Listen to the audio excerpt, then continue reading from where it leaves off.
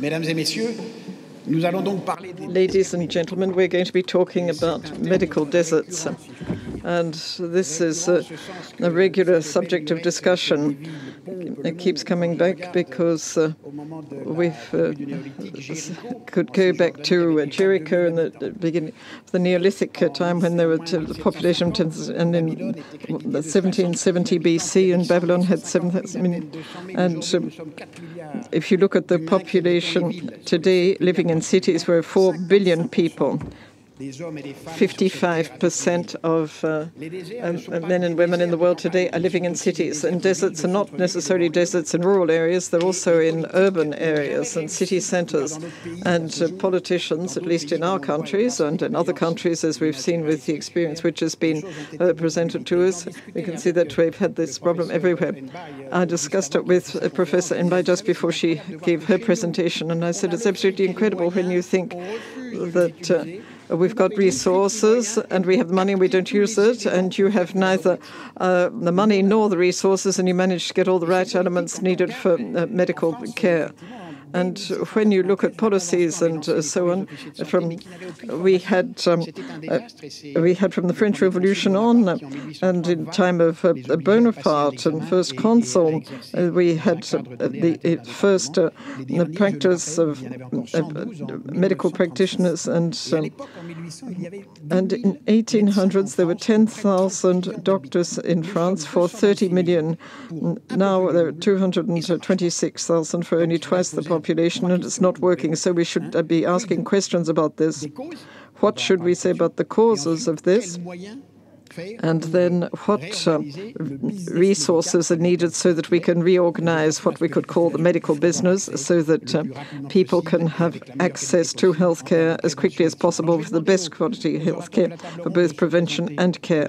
I'm going to ask the members of the round table to introduce themselves. So, I'm Pierre MERLE. I'm a general practitioner, and I'm in Lozère, and I've been there for more than 35 years now. And for the discussion today, I'm going to be talking about telemedicine, which I practice with the Nîmes University Hospital, and I have been doing that for some 10 years now.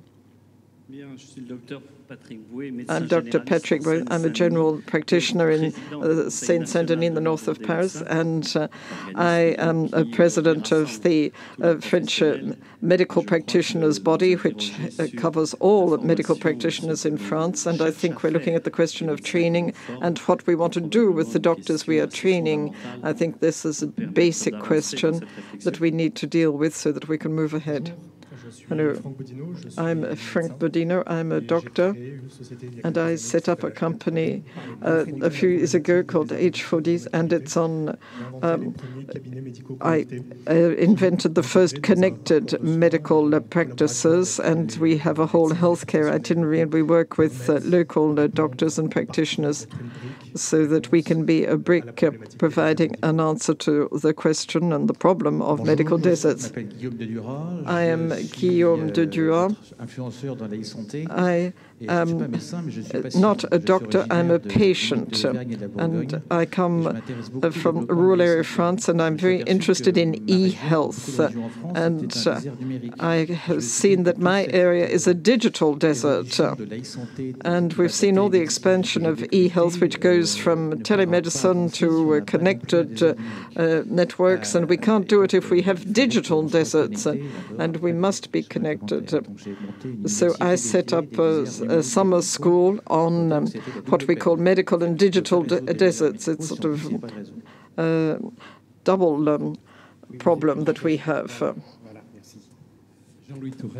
I'm Jean-Louis Touraine. I'm a medical practitioner in Lyon, and I am a member of Parliament and a member of the committee trying to solve the problem of medical deserts. And as we've just heard, medical deserts are also often digital deserts, and sometimes they're just plain deserts for all types of public services. And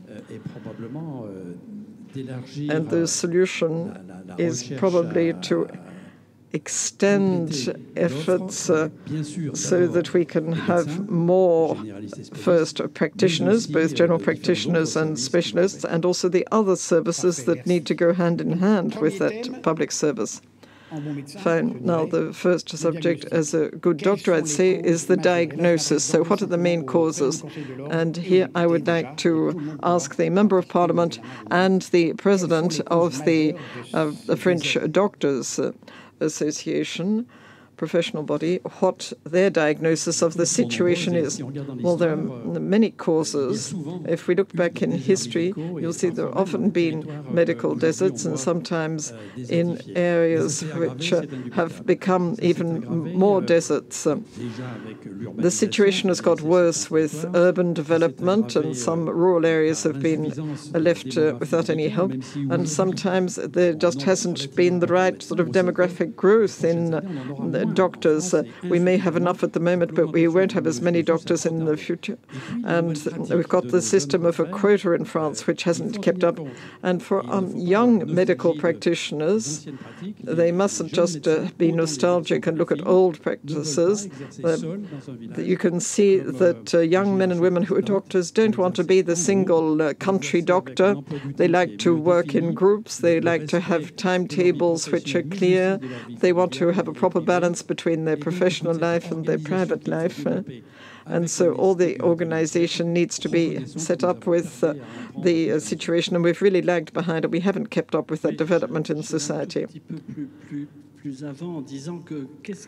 I'd look even further and say, well, what explains the situation of medical deserts? Well, probably because in France we've built the healthcare system on the basis of hospitals or clinics in whatever the healthcare facility is. And all the rationale of the healthcare system in France has been built around the clinics and hospitals and facilities and building them up. And we haven't actually looked at what is required for the structural access to healthcare, which is diversity and local services. And we're learning about it now, and it's a harsh awakening because we've focused all our efforts on the physical infrastructure, and this is not in line with what's required for diversity and local services. And so we need to look at this in relation to the question of why we're training doctors. Now, you referred back to the city of Jericho, but we have to realize that the new technology might be the trumpets of Jericho. In other words, they will bring down the walls built around hospitals, clinics, and healthcare facilities, and perhaps we'll open up a model of providing close-range services and in line with capacities. Now, what I'm interested in is that you're able to delegate and use all the tools in the modern world, whereas in France we stay in a set system where we've got nurses who are allowed to do a certain number of things. They're not allowed to do everything. And then, contrary to what Jean-Louis Touraine says, I think we need fewer doctors and more people with a bachelor's or master's degree and who don't need to study for 12 years to provide some of the basic care. What do you think?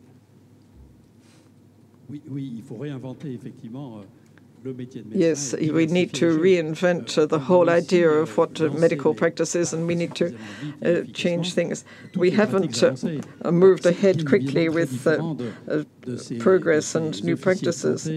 Of course, there were healthcare officials at the time of Napoleon, and they invented Mr. Bovary figures, and we can see what the shortcomings were there. But, okay, you could relieve doctors of a number of tasks that don't require 12 years study, and you could have different levels of nurses and other healthcare professionals who could do that. But if you transfer those delegations to other healthcare professionals, you need to look at all the bureaucratic work that could be done by others too, because French general practitioners do less work or less patients than a German one, and it's not necessarily because they work less, but because they spend too much time doing paperwork and bureaucratic work, and they haven't been relieved of that, and that should be relieved to people who are experts in that type of work. And I would like to point out that doctors of the future won't necessarily need to be there in greater numbers if we can have more efficient organizations so that they're not spending their time on non-medical tasks. Now, if you have staff who are not doctors, did that create a problem with doctors in your area? What's called a family health strategy. The family health strategy team is typically formed by a medical doctor, a nurse, a technical nurse, and 5 to 7 community health workers. And there is the work is shared inside this team. There is a support from a psychologist, a physiotherapist, from a group of every 5 or 6 family health strategy teams can have support from other professionals. We are trying to have a more well-divided role of these persons, and but there are we still have some legal considerations, and until recent, for example, this community health worker was not allowed to measure the blood pressure. So only recently that it was allowed for them. It was for me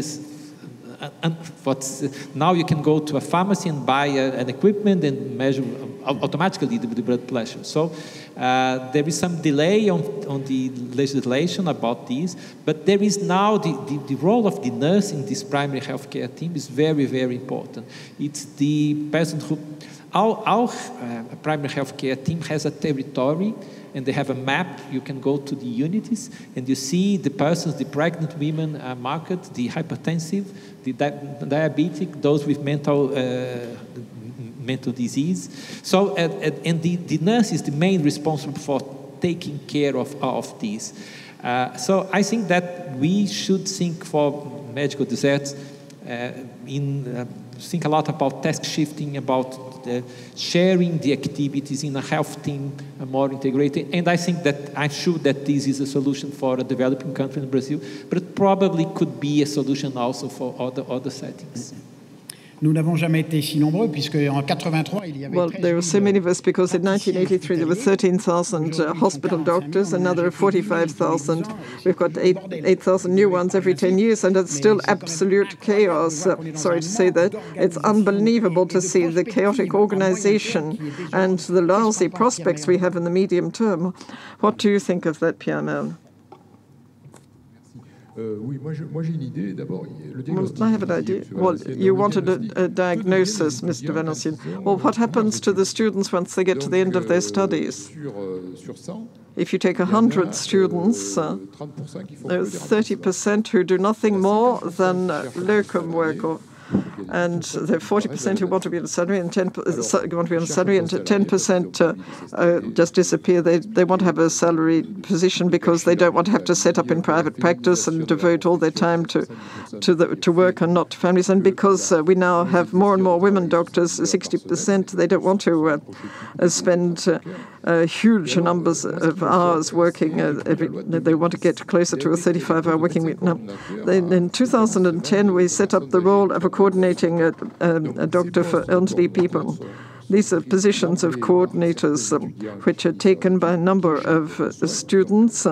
They don't have to provide health care, and they become administrators. That's all they do. And those positions were set up. And I think it's the government that really defeated its own purpose by setting up these positions and stopping young people go off and providing medical care. And so we've lost those doctors. I can see in the Lozère region where I live, which is a desert area, and you can see that there are doctors who get up to around the age of 50 and they just become coordinators. They stop providing health care, and I've had a number of such cases in my area. And we used to be 3 doctors in my area, and the one wanted to become a coordinating doctor as of 2010, and I would ask if this is a logical way of doing it. Do you think it's a good idea to spend 10 years studying and then just become an administrator, do nothing more than that, just to sit down and deal with paperwork and tables and things? And when you talk about nurses and delegating tasks, well, that's one way of dealing with it, but I don't think we should be in a situation where we're stopping doctors from providing medical care. And you've got to look at the question of 35-hour working week too. And I think we haven't really spent much time talking about these coordinating doctors. Guillaume de DURAT. The first question about the attractiveness of the position as a doctor. That's something that I have seen in the rural area where I am, and what we hear from the local agencies and authorities that want to work in healthcare centers. They build them, but they end up with them being empty. And they criticized the role of the national media because they give a very poor image of what's happening in the provinces. And it was interesting, and I've seen that this is one of the arguments that's put forth, the negative role of the media. And then there are nurses who have telemedical training, but they cannot practice as nurses. They cannot practice telemedicine. And then in different regions, what we see is that, well, the system has changed. Okay, I'm a doctor, and people think I'm important, and they say, you're a nurse, and you're not important, and it's and I can tell you, as a patient, I've had my life saved by as many doctors as nurses, or as many nurses as doctors. What is the real demand for doctors? Well, first of all, the patients. That's for doctors providing telemedicine. Well, first you've got the patients who want it, and so the first people we're talking to are the patients. So who actually contracts us with the network that we have covering the country and the areas we provide with telemedical services? Well, basically the patient groups, patient associations, or members of local government, because they're up against these challenges. They have to answer questions asked by patients, or they have to deal with patients who call at the weekend or at night when there's no healthcare professionals. And then, of course, there's the question of local authorities and regional authorities who have to step in. But what you need to understand is that telemedicine is just one way of answering the requirements for healthcare. It's just one brick in the wall. I'd like to come back to what was said earlier. I would say there are some positions that could be given back to doctors. I'm sure that's the case. But there are also new expectations from healthcare professionals, and we see this every day. Now, there are lots of doctors, and we realize, well, you may think this is funny. You'll see that some healthcare professionals are put back to work, and they're told that they have to work in a way which they're not used to working in.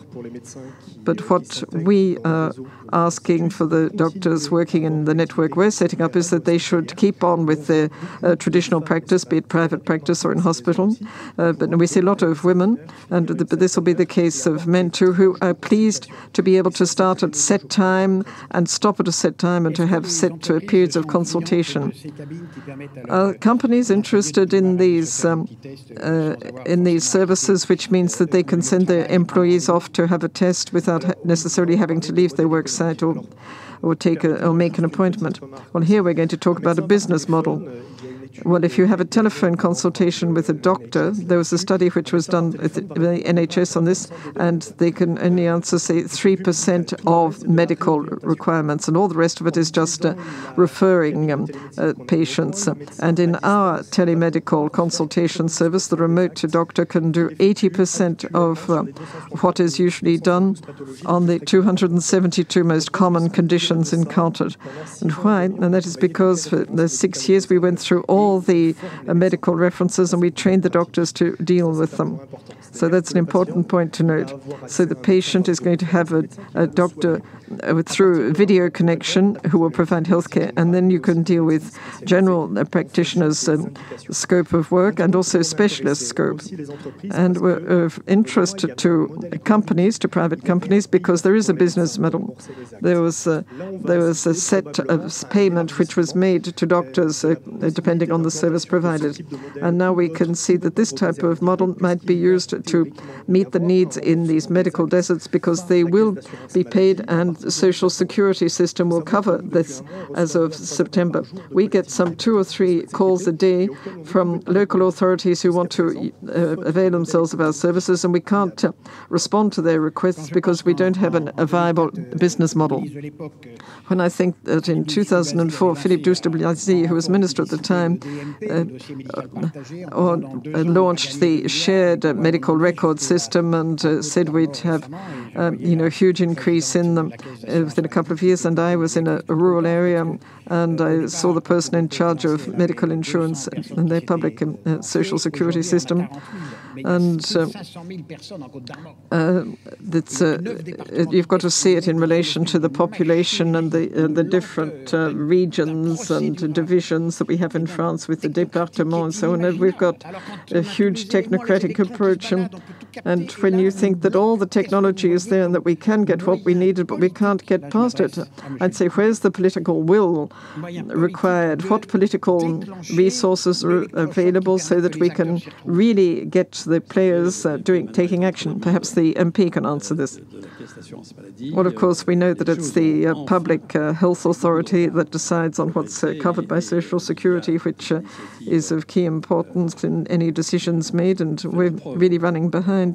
And we know that some systems have worked in certain regions, and we can hope that things will spread to others. Of course, we can regret that we've been lagging behind, but we're going to try and catch up on the time, and also we need to catch up on technological facilities needed with digital coverage, which must be provided very quickly. I think we can be optimistic about this, but we really have been penalized in some parts of the country in this and in some of the ways of working, which meant that things became excessively slow and lagged behind in some areas. And I agree with you. I don't think there's any reason for accepting this situation, which has been going on for some 12 years now. And we really need to have the shared medical files so that they can be available via digital technology. And we need to have development of telemedicine and these facilities in desert areas. And also we need to have this access for hospital staff. We need to encourage this by having proper training of the different healthcare professionals. We need to have financial support for setting up the facilities needed, and we need to have proper dialogue. We need to have dialogue between the different entities, which are not always compatible, and which, because they're not compatible, cause difficulties and make things go slowly. But I agree that the 21st century cannot put up with this situation going on as it is, and we're going to make up for this soon. Okay, we won't be able to solve all the difficulties involved in this medical desert situation, but we will find a key way of moving ahead so that the entire population, both healthcare professionals and patients, can move ahead to these new practices. In the past, the facilities and tools were not available and people were reluctant to adopt them. There were traditions and practices which meant there was cultural reluctance, and in some villages people would say, okay, you're talking about telemedicine and new tools, but I'm used to having direct contact with the doctor, and I want to have a doctor in my village. But in the future, people living in villages will be used to working this way. They know that if they have chronic condition, they'll be able to have effective monitoring thanks to this modern technology. And when they need to have a direct contact, then the patient will agree to go off 20 kilometers away to a multi-disciplinary healthcare center or to a group practice where they will find a number of specialists. I'm an ardent advocate for the shared medical records and have been for a long time. And I think we need to see that you have to work out the right balance between inpatients, outpatients, urban and rural services. And of course, when you look at the title that we've chosen here for our discussion. We're talking about how we can reduce resistance. So there is resistance. And the problem in France is that we may have obstacles which are dogmatic, or perhaps they come from the doctors themselves and their professional body. And we've got new stakeholders in the healthcare world, and perhaps they came in fairly clumsy with saying that they wanted to do e-health, whereas health was considered to be the domain of specialists. And so this created a certain tension. And this didn't help us move ahead. So we don't do what other countries have done, where they've managed to move ahead without this prejudice, and they've wanted to build something. In France, we've got a layer of regulation that it's difficult to get through, and we don't have the right nomenclature, and so on. And then we've got to get through other administrative obstacles, whereas there is innovation. There are lots of startups. You can go up to Las Vegas and see the French people presenting their startups. But when you come back to France, there's not much support and aid for them. So I think we need to have changes there. We need to do this in the healthcare centers and facilities, and so we need to see what is happening. We've got things on an experimental basis, but we need to do it in a structured way. You might even wonder if there is really an ambition to move ahead. Patrick? Well, perhaps I can really try and destroy some of the traditions here, which perhaps is not right for my position. But where is the obstacle now? Where is the resistance? I would say that it's on the political side. But I'd say we all have responsibilities, not just the politicians. What model does the political world today really want to have for access to healthcare throughout France? Instead of just sitting here lamenting the situation, we need to see the ambition and daring and innovation that's required. And in the end, I would say that for the past 30 years, the political world has been hiding behind this desperate bid of maintaining what we have achieved over the previous 30 years. Whereas today we need to have a violent approach, I would say. We need to have major capital expenditure. And this capital expenditure will come from financial resources, and we also need to have human expenditure and technological expenditure. And we sit back and keep saying that healthcare is expensive, and we haven't looked at the cost of healthcare. And this has really stopped us having any imaginative ideas on the subject. The second point is that when you look at training, when you look at universities today, they have to understand that they have responsibility for the country and for structuring the whole services. And again, we've got resistance that need to be removed, and we need to go over the obstacles so that we get practitioners who can carry out their work. We're not just training trainers who will make the whole system go on forever. And we need to have courage at the university level. And it needs to be a focus for effort, this courage. And I'm prepared to put up with criticism for my body of doctors. We need to accept criticism, but we have to see that healthcare professionals, all those who are involved in healthcare, be they doctors, nurses, or whatever, they all need to understand two things. First is that skills are to be shared, and they are to be shared to achieve a goal. And we have to stop setting boundaries where we sit on one side and look at others on the other side as if they were enemies. We have to have goals, shared goals, and we have to share our skills and expertise. And we've got to stop talking about delegating tasks and skills. We have to share our skills so that we can achieve the goal that we share. healthcare, and then we'll be able to get a different argument and different policy, because we're always a bit reluctant to go beyond their boundaries, because if we talk about delegating tasks, then we think people are trying to encroach on our areas, and we must have different way of making our arguments heard. We need to have political daring and courage. We need to have new arguments. We need to have positive argument on investments that required.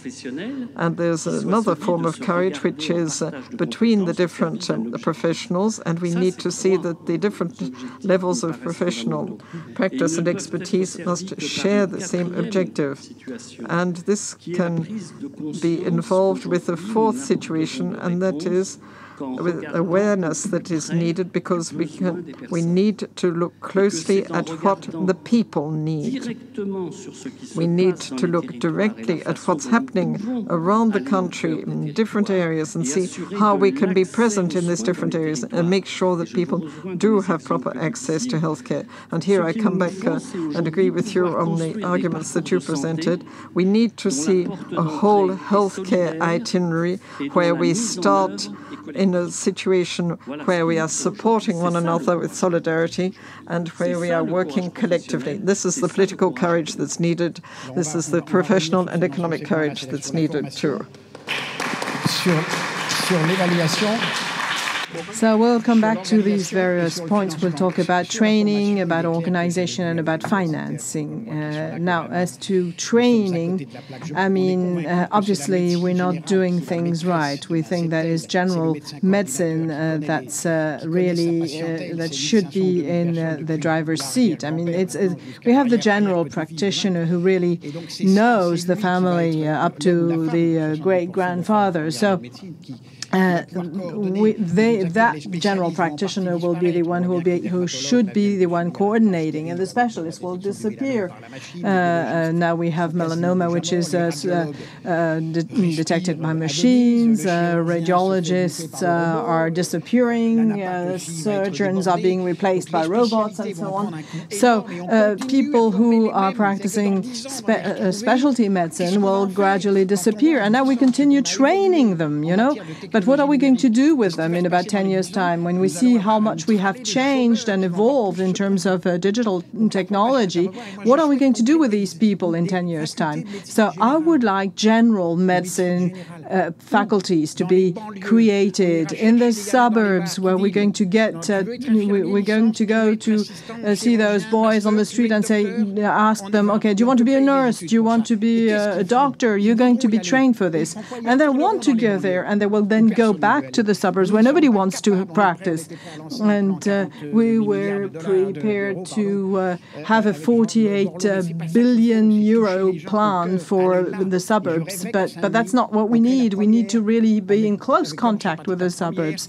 And I would like the first general medicine university to be created for those who live in the Parisian suburbs, for instance. And then we'd have 50 students only, not 500 students, and they'd be trained to everything. That's the first thing. The second thing, it has to do with the organization. I have two questions here. About 10 years ago, I launched a health truck that was driven by the nurse. The nurse had been trained for a year, and she would go to the most remote villages. The truck was a little camper, and it was equipped with a satellite phone at the time, because and there was a retinograph sending the images to the university hospital, and the nurses were trained to detect breast cancers and a number of other things. The village was informed. The mayor of the village was informed. There was a bell that was rung in the village to inform that the truck would come, but the medical board at the time forbid us to actually do this because they thought that we had to have trained medical doctors. Yeah, we had created the omnibus for a Parisian suburb that was also rejected by the medical board. But we're talking about a time where each of us contributed to more rigidity in the system. I think that today we have demonstrated that we are currently restructuring the way we do our job. We have demonstrated that we want to share professional skills. We have done away with the primary and secondary practices that we had in the past. This no longer exists.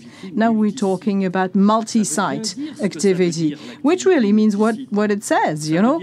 It means that today we consider that we have an activity, a professional activity in which we are identified, and there's a traceability of this activity in multi-sites, multiple sites.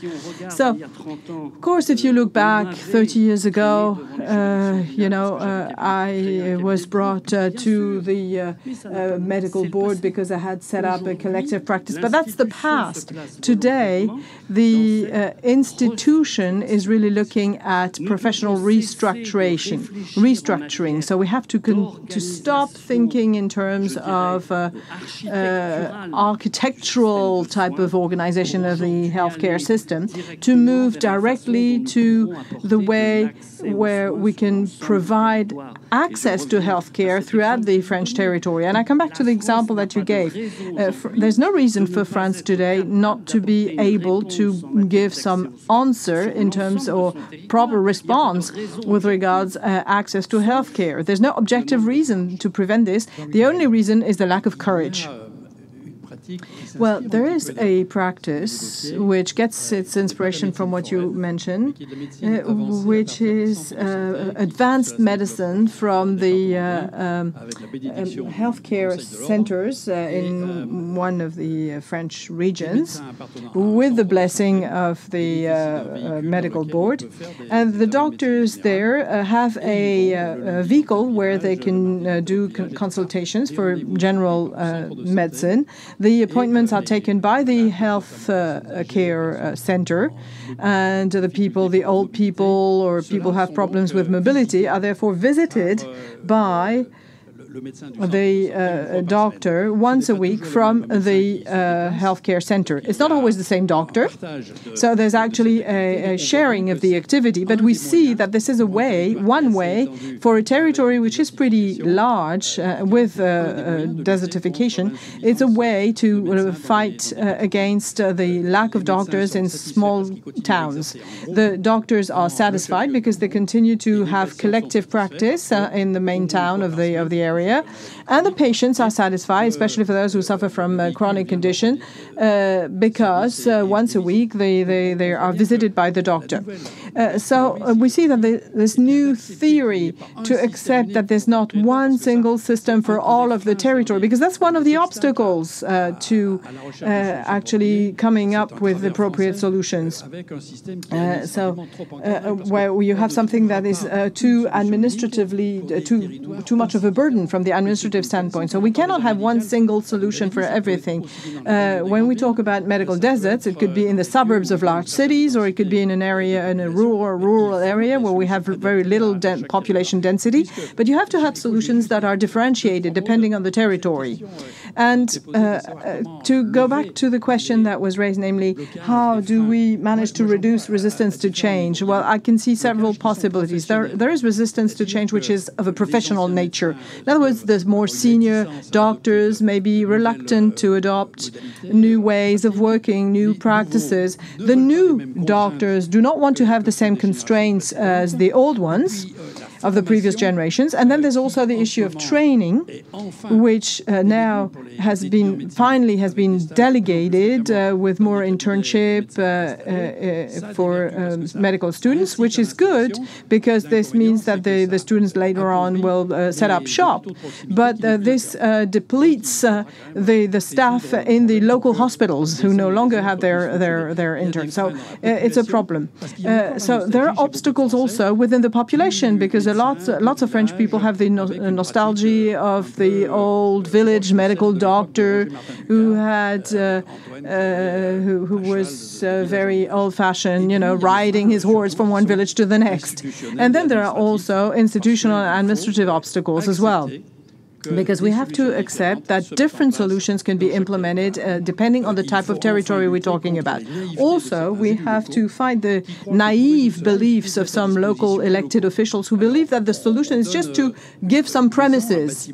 So they give out, they hand out a house or a building, and they say, okay, now we need, now we're going to have a health center here. But no, it doesn't work, you know, it never works. Either you had several doctors who adhered to the project, and then you can solve the building problem later on. But you first have to have a project with doctors. I mean, you don't attract doctors just because you have a building for them. Otherwise, you get a few doctors who come from Romania who are going to stay 1 or 2 years and then who are going to leave afterwards. Ça marche, oui. Well, first of all, I would like to say that things are moving ahead. There are positive developments. There's still a lot of resistance to change, but less so than 2 or 3 years ago. Let me give you something very concrete that we're faced with on a daily basis. And here I'm only talking about telemedicine. I'm not talking about the other practices that could possibly be useful to answer the question of medical deserts. But, for instance, the place where the doctor has his practice. Okay, you can see that we are trying to cure French patients who live in the Philippines, you know, in a very transparent manner.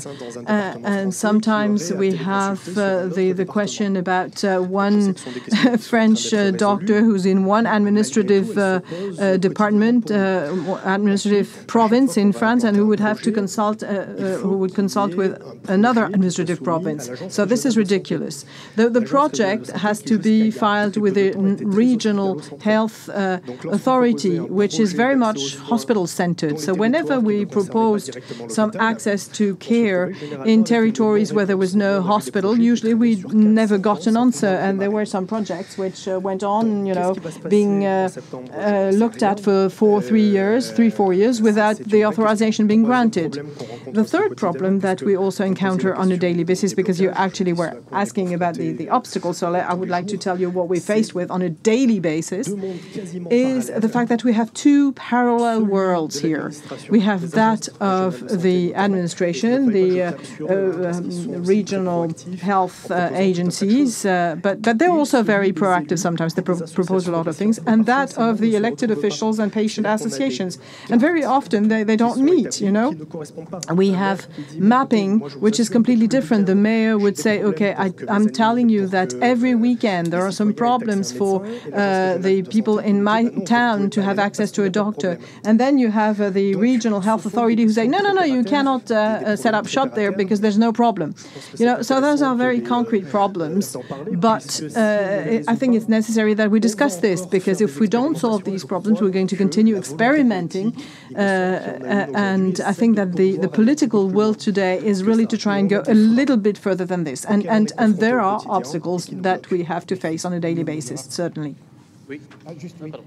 No, I would like only to say that beyond not having doctors in some places, the question of training is also very important, because sometimes you have a medical doctor, but he's not well trained, and he does not have, or he or she does not have compromise with the primary healthcare team. And so these medical deserts probably are larger than we are seeing when you see only there is a doctor here. But sometimes, at least in Brazil, I imagine that in France also, it does not matter so much, because the medical doctor goes there only to fill the position. It's not coordinating the care with the healthcare team and doing all the preventive and therapeutic actions that they could do in this territory. So I think that this problem is wider or larger than we expect, only not having a medical doctor there, but the medical being there and not being there as we expect as a leader of the health team, or one of the leaders of the health team of this region. And I think that telehealth for this issue is also very positive, because it's a way of getting contact with this medical doctor by teleconsultations, doing telediagnosis, and doing things that they are not able to do. And also reducing this sensation of isolation, of not being seen from other persons. And so I think that maybe to connect these doctors and these health professionals with others using telehealth in other means, they are very, very positive for this. And training is an important issue, but training should be well tailored for their needs. So I think that this should be stakeholders have to think about this in a very wide way of improving the health, improving the presence, but also the quality of the medical that's working there. Oui. Je reviens sur mon dada qui est... Yes, I would like to come back to what I particularly like discussing, namely the digital coverage. I mean, in France, we are very far from the 98% which is announced by the telcos, because we can. I mean, this data, the penetration rate of 98% is announced, but we can't control it. In Senegal, we have an 80% penetration rate. And there are data that were given to us last year where we saw that there were some parts of Africa where it was easier to have access to a mobile telephone network than to running and to drinking water. But in France, it's the other way around, you see.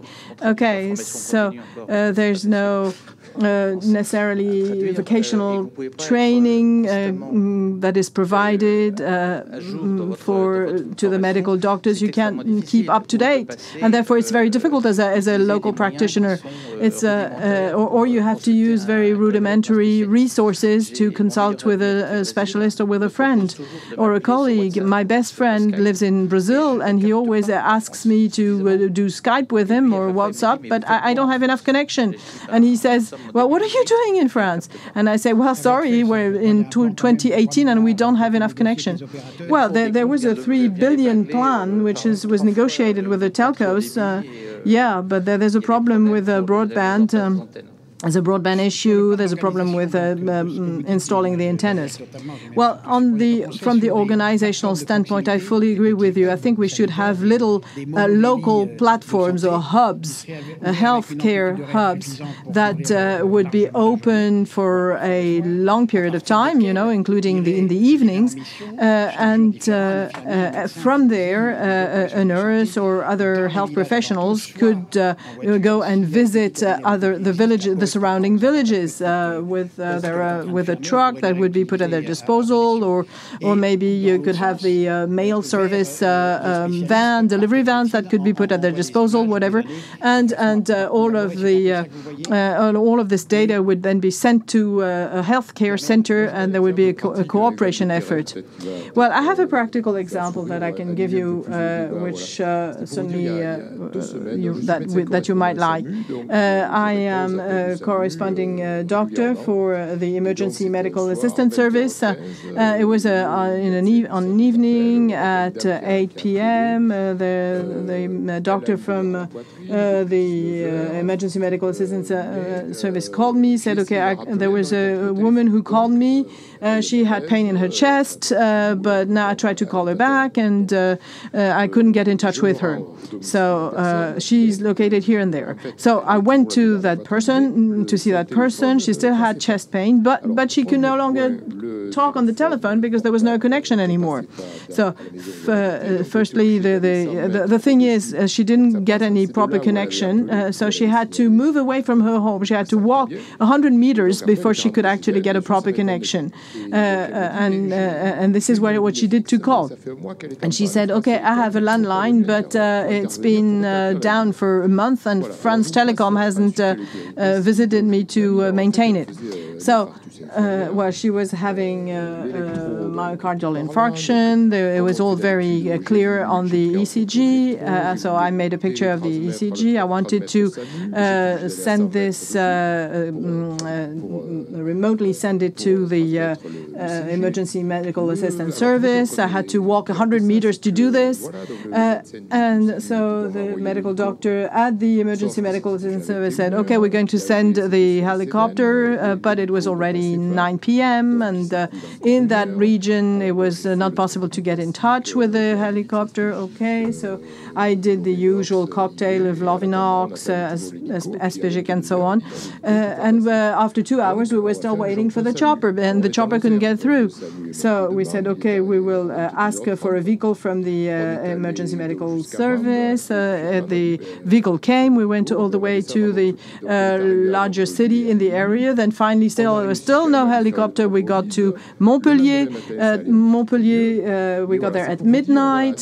She had a thrombolysis done, and the next day she was feeling better. But you see, we have a medical desert there. I mean, obviously, because 100 meters away, she doesn't get any connection, and she cannot talk to the operators. So, and I left home at about 8, and I came back home at midnight. But in the end, it worked. But that's a very telling example. And also, there's the example of the Molène Islands, which is off the coast of Brittany, where there are huge winds and huge waves. There's no medical doctor there. There's just one who comes once a week in the winter.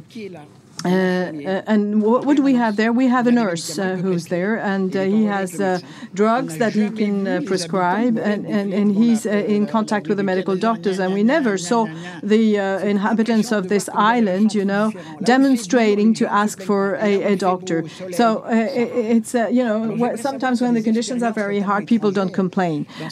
So I would like to know about the foreign experience in this area. What kind of organization would you think it would be good to actually meet these challenges? Would you have any comments to make on what was just said? Albert-Claude Benamou. There is one issue, and I'm a surgeon. There is one topic you haven't addressed. So you're a surgeon, so am I. We haven't talked about surgical deserts, where there is no first-line surgical service or even specialized surgery. And just to top up on what the chairman of the Medical Association said, you said that there's a lack of political will or political courage. That's true. But let's think about why that courage is lacking. It's because often doctors are very conservative, some professionals are very conservative, do not want people tinkering with their system. That's where they got their training. It's how they get their livelihood, so they don't want anybody interfering. So I think that there has to be increased awareness about what we ourselves can do and should be doing to adjust to the changes that are ongoing. And another comment or question, please. Yes, I have a question for our Brazilian friend. You heard this whole debate amongst French people, some comments made from people representing institutions or healthcare professionals or patients. I'd like to ask you, in the system that you set up, when it was set up, of course, you're a much larger country with bigger distances, but did you meet up with the same kinds of difficulties or obstacles? And if so, how did you overcome them? How did you solve the problem to enable everybody to cooperate together? Because I think that's what we should be talking about today, looking at how you can move from a difficult situation and implement practical solutions to get everybody to work together. I think that probably we have a different situation because you have much less resources than you have. A slide was presented here earlier showing the number of medical doctors, the number of beds in Latin America, Africa, and Europe for our patients. So this is a problem, but somehow this also push something that can lead to new solutions to be accepted more easily, because if you have less new solutions, sometimes are more well received. We have we have problems. Cities without doctors in Brazil is not so common. Brazil has a strong policy to trying to provide, at least in Minas Gerais, the state, it's very uncommon. In the north of the country, in the Amazonian region, it's much more country. But so these innovations are being relatively well accepted, but this is not uniform. For example, the decision support system for high blood pressure and diabetes. We have doctors that are working with it. They collaborate a lot. They use the notebook or the tablet. They have different versions. But there are doctors that do not want to use it. And they are refusing. They are not doing the consultations inside the system. And I think that the problem is it's not very different from this kind of resistance that you have here and elsewhere. The first issue is we have much more need, so maybe new solutions are more well received. We have much higher needs in terms of ambulances and systems and hospital beds. And I think that maybe what we are saying about a threshold that it's a little higher in France than in Brazil, certainly in African countries. And I think that we accept task sharing probably a little more than you. It's more establishing the Brazilian culture that we will share tasks with the pharmacists and the nurses, and maybe the population also is more well prepared to be cared by people from other fields in a collaborative work. But I cannot say that we are. I think that we considering all these needs, these new tools are being well received in most Brazilian places. But probably when you consider the whole, I'm sure that the situation in France is much better than in Brazil. Mm-hmm. Alors on voit bien que en fait, plus les pays sont développés économiquement et plus ils sont organisés au point de vue sanitaire, plus il est difficile. So the better established the system in a country, with the more resources, the more difficult it is to change. Kenneth Kaiser completely revamped the veterans system in the 80s in the US, which manages about 9 million veterans plus their families. That's about 25 or 30 million people with hundreds of hospitals, etc. And he laid off 10% of those doctors who did not want to progress and evolve along with the new system. We just can't envision that happening in France. Some kind of authority telling doctors, you either jump on the bandwagon or you'll be out. But you wanted to say something. Got my microphone to work. Yes, it is true that there's a French idiosyncrasy or perhaps a Western European idiosyncrasy to make things overcomplicated. And we tend to lose sight of the first priority, which is to treat. A doctor will have a patient on the phone, will want to deal with the issue over the phone or in the doctor's office. So, we've forgotten that our main mission is to go out and treat people. We try and make things overcomplicated. So, will artificial intelligence take away my power to decide whether I should unplug someone from a machine or not? We're forgetting about our Hippocrates oath. We're already forgetting about our mission to treat. There are areas where people are underserved and where they die. Yes, and this brings us to the issue of evaluation. Politicians put millions and billions on the table, and we don't know whether that has an impact. There are no impact studies, no follow-up studies. And researchers, as you know, are graded or scored based on what they publish. And if you actually want to practice instead of write or do research, you don't exist. I remember a health center, 1,500 square meters, lots of doctors with a head, top clinician, top researcher. What does she do? She conducts micro-studies in a catchment area of 20,000 people in order to exist. And in Minas Gerais, what do? You evaluate the impact of that money that was put on the table and the new system. Is that not right?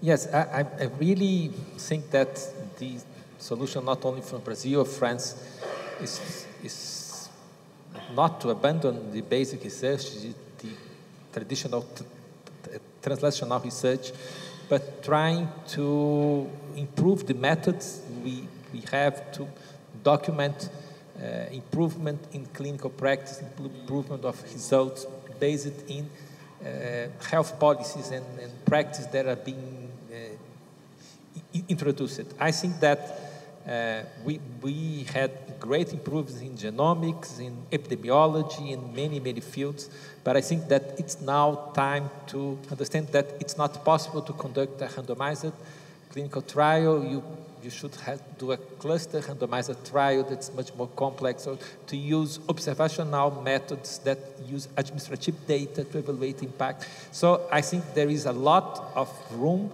of improvement in the methodology, but also in the School of Medicine, the Academy of Medicine, to a kind of research that is based in the clinical practice, in what's happening on the field, not inside the laboratories or even at bedside in the medical wards. I really think that this is the big challenge, and I truly believe that many important changes will be with incorporating this kind of research and giving value to it, so to accepting them in good journals and considering that they are as important as basic research, as a clinical bedside research.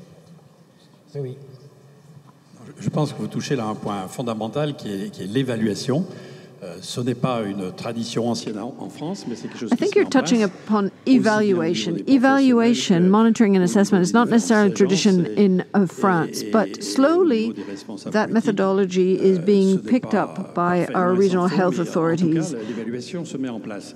The evaluation process is starting to be accepted, but we still see a lot of reluctance and resistance on the part of some of our fellow doctors, because they see it as hindering their freedom to prescribe, their freedom to do what they want, and they feel that it runs counter to what they should be doing, even when what they do runs contrary to health authority recommendations, best practices, etc.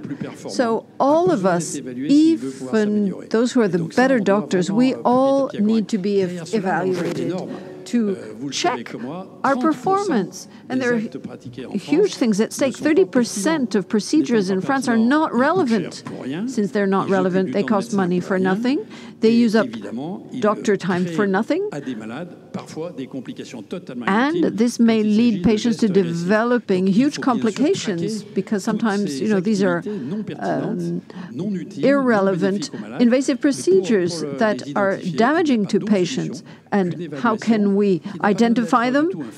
Is to accept evaluation. Doesn't mean there's going to be, a big bad policeman standing behind every single doctor. Not at all. It should be an accepted procedure amongst peers, with the fact of accepting guidance and recommendations from respected doctors with a view to improving the medical service rendered and improving results for the good of patients.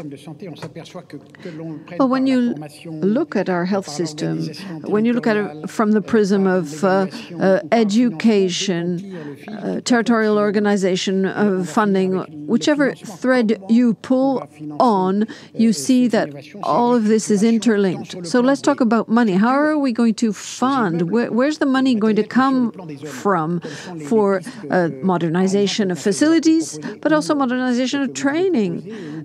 There have been initiatives proposed by the French Medical Association in Minas Gerais. Perhaps you had incentives to bring doctors on board?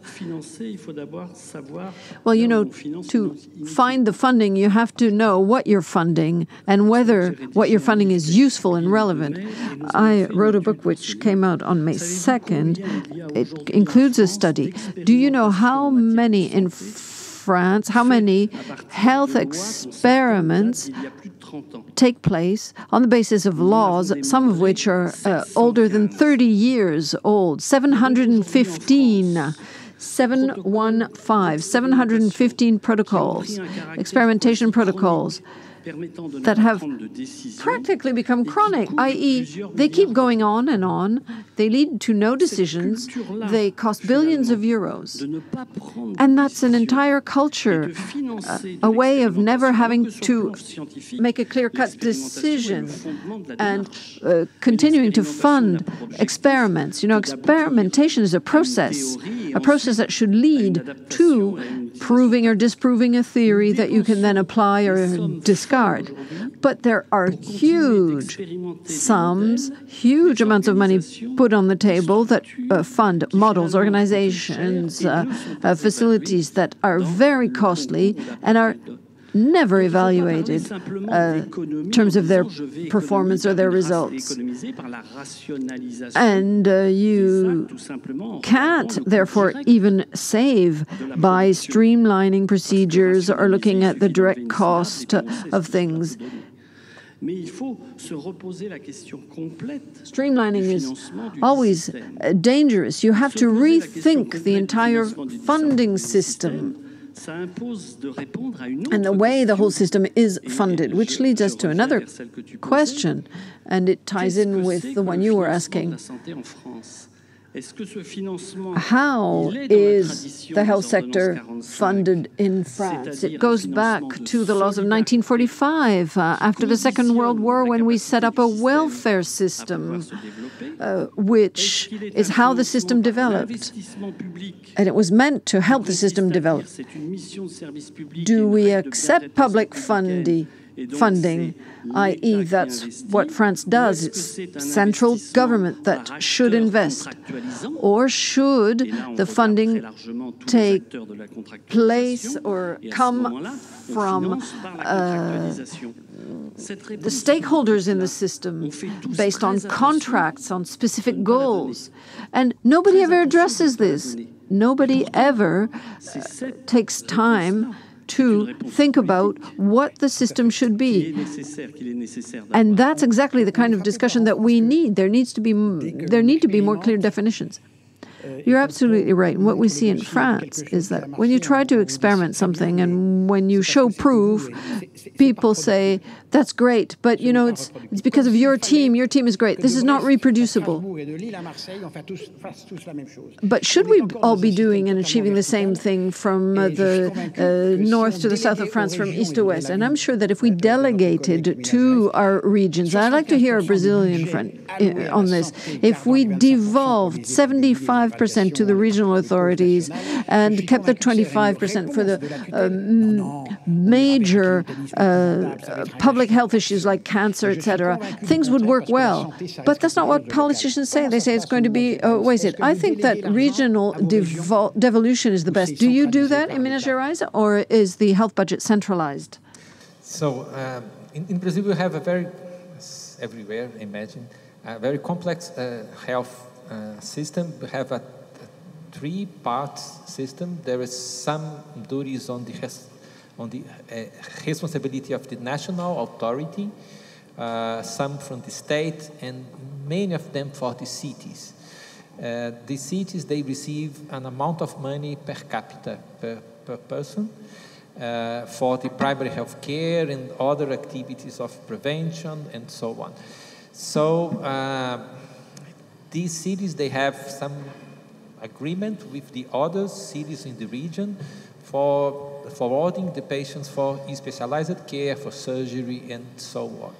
So these three parts, they have to put at least 10% of their budget, but they frequently do not do this. So it's a very complex system. The public health system is universal, as in France, but it's responsible only for 70% of the care. There are health plans and private plans that are responsible for the other part, and they have much more money because they get money from the people from their income, from the companies, and so we have these two systems that are in parallel. There is no central money that was returned for the state. You have a money from the national government who is sent for cities, and the state has to spend part of this money in health. I would be very happy to say that it works very well, but I'm sad to say that it's not as good as we expect. We are really underfunded when we consider the amount of money we spend per capita. In comparison with European countries, we spend much less, and we have good results in some fields, in some measures like smoking, HIV, and several conditions. But when you consider the efficiency of the system as a whole, I cannot say that the Brazilian system is more well fitted, more well organized. Probably is less than the French system. We tried to establish a very rational and good system of evaluating the new things, how to include things. We have a national role of procedures and drugs, and we have a national commission that evaluates the effectiveness and the cost effectiveness of each new treatment for cancer, for example, it's the most important.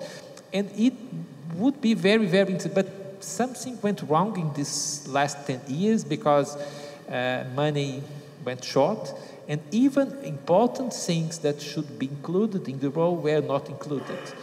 So when this gate is closed for one side, the other gate is opened by the judge, by the law, and the patients enter in justice and ask for medications or treatments that they are not proven, can give benefit, and they can obtain these treatments by an order of the judge. So this issue I think in the past was much more an American issue, now in Brazil because in Brazil, health is a right of the person by the Constitution. So, health is it's my right, it's written in the Brazilian Constitution, so I can ask for something that has 3 cases in the world that worked, and sometimes the judge can give, and the mind of judges, we never know what is inside. So we have many problems. Maybe this universal system is well thought, but the day-by-day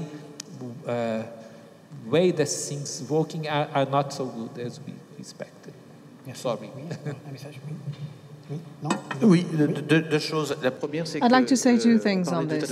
First of all, we're talking about on a cette priorité en France pour the priority that we have in France, namely for a mayor, the priority is to build a healthcare center. I have an example of a center that was built. Okay, the idea was wonderful, so we built a building, and then we realized there were more researchers than originally planned. So we extended the building. But in the US, you start by thinking about the idea, and then you have the proper structure constructed. Here in France, we build a building without consulting with a physiotherapist, without having necessarily the internet access, whatever. And in the end, you get something that's completely inadequate. And here we are in an international meeting, and I really like this. this, and now you are presenting slides with figures, with a return on investment. But it's not possible in a French meeting when you talk about health. It's just not possible to give figures and talk about return on investment in healthcare. You never get an ROI figure for the French healthcare system. So that's why I thought it was really great, to see that sometimes this is assessed in a completely different way. Yes, well, as to funding, we all know that there is a question mark for the future. And we have a legitimate wish in France to provide equal access to healthcare, including the most costly type of healthcare for all French people, whatever their level of resources. Of course, with the aging of population, with the increased performance to deal with very rare diseases, it's a bigger challenge. But there are ways, interesting ways to deal with this. First of all, there are not that many countries that have two different financing streams.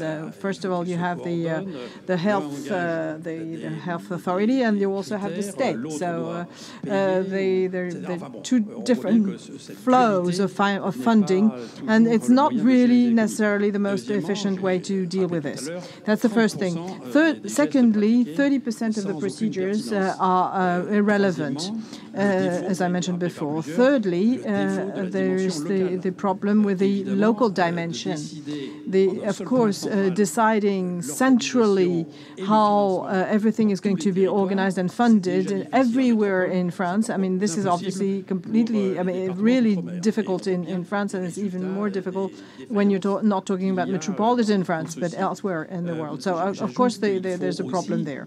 Also, and this is a very common rule, health professionals have to be rewarded, when they use the resources better.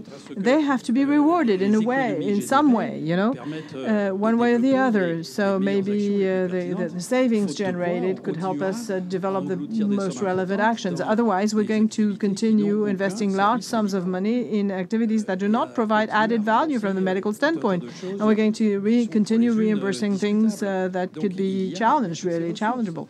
So, we have these resources lying there, but of course, we would be ruffling a few feathers, if we were to do things properly. And another thing is we have to move away from a purely curative system. We have to look at health care in general. And of course, there should be much more done in terms of funding prevention. So long as we don't have health authority. We call it a disease funding agency, but actually it should be called a healthcare funding agency, because obviously then in that way we could start working on prevention. For instance, we saw the results obtained when we went to the Stop Smoking campaign. So whenever you invest there, the benefit is obvious and immediate, but the funding agency, the traditional funding agency, does not look into the benefits of prevention. And so here again, we have this silo segmentation, which prevents us from being really efficient overall. And then the other thing is the data. We are sitting on a huge mass of data, but we don't take advantage of it. And from these data, of course, we could devise a number of rules that would allow us to be as efficient as possible in terms of investment, in terms of the implementation of a number of procedures that would be more relevant and more efficient. For the moment, there are still obstacles to sharing the data. There are questions relating, of course, to the need of preserving confidentiality, the utmost confidentiality of these data, which is obvious to everyone. But whenever we're talking about a more efficient system for tomorrow, we should be in a position to use these data. And for the moment, it's very difficult. So in theory, I think we could really develop a more efficient system from the financial or funding resources standpoint, better than what we said before.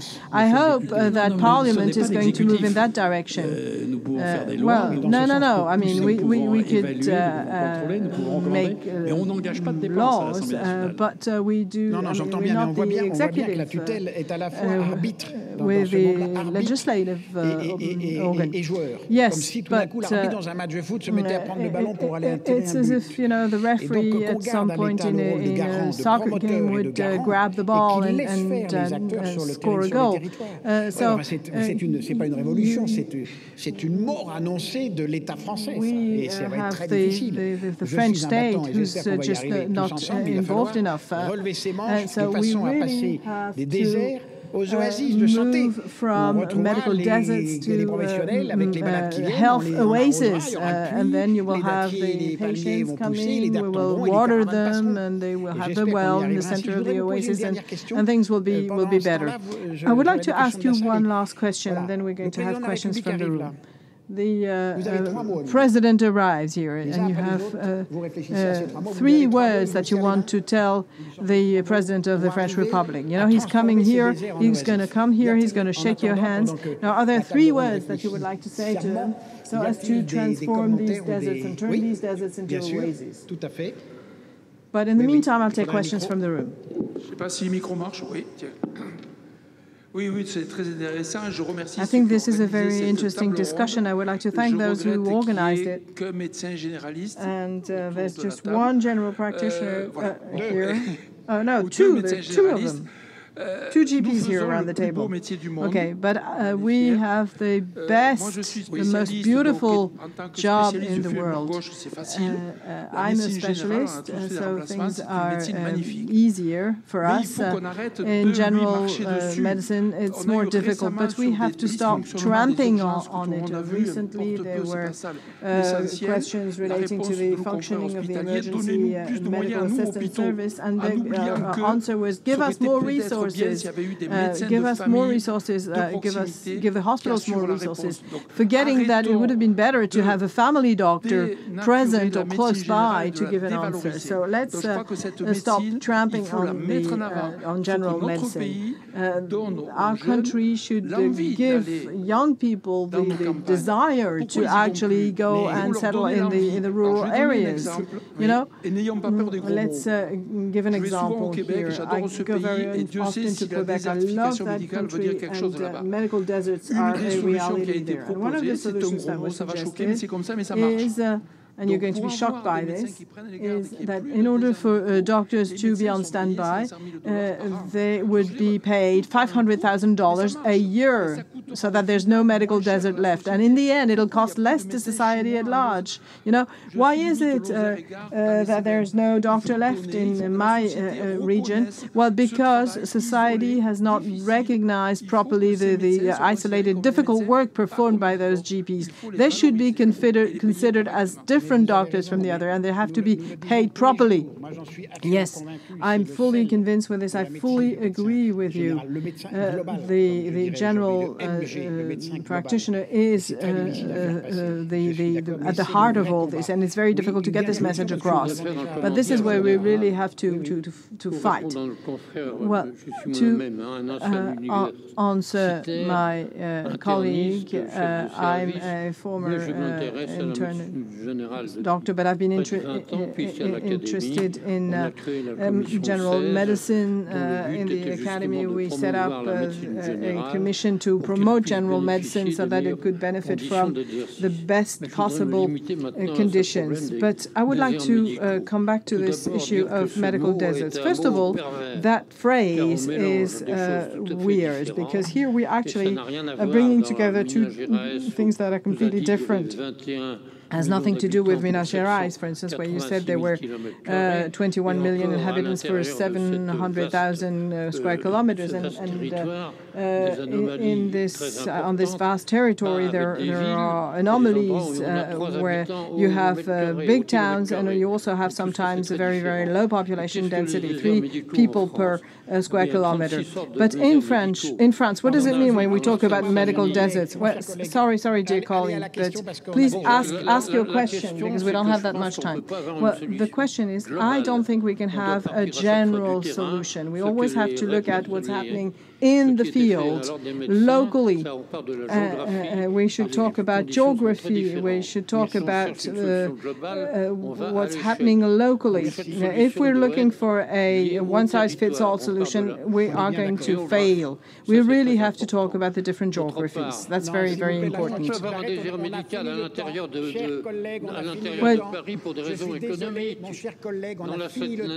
Sorry, 2 people are speaking at the same time. It's very difficult for the interpreter. Well, dear colleague, I'm sorry, I have to stop you there because, okay, could you please ask your question? Well, I would like to congratulate the panelists.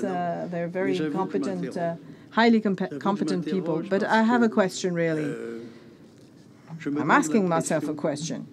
I have the feeling that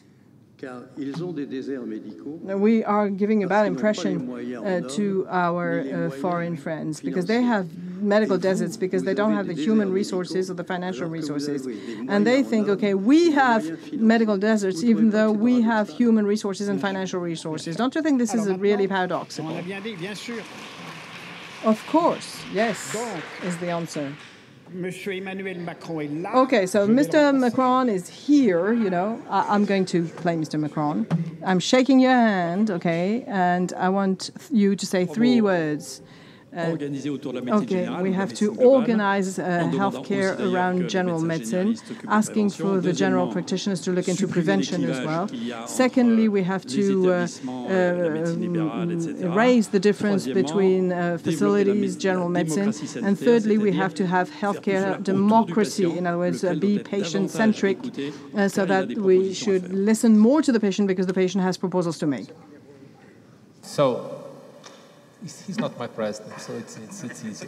But if I was a French person, please go forward the primary health care, the family health team, not only physicians.